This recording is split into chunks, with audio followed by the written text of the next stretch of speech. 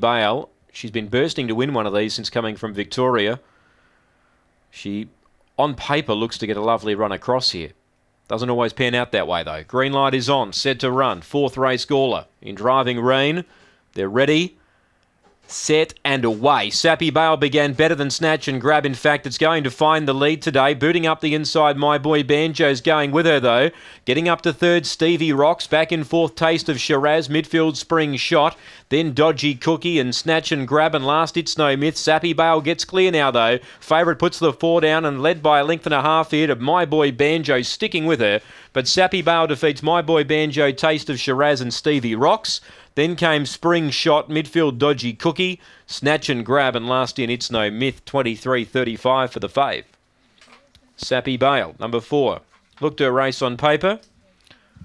She's got there, 260 on some totes, 220 on UBet.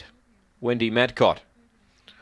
Sappy Bale eventually burnt off My Boy Banjo, who certainly made her work. 6th third, Taste of Shiraz. 8-4, Stevie Rocks.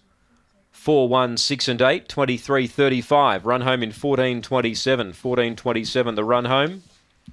4, 1, 6 and 8. 23.35 the run. Sappy Bale the winner. A length and a half by a length and a half. A length and a half, a length and a half here. And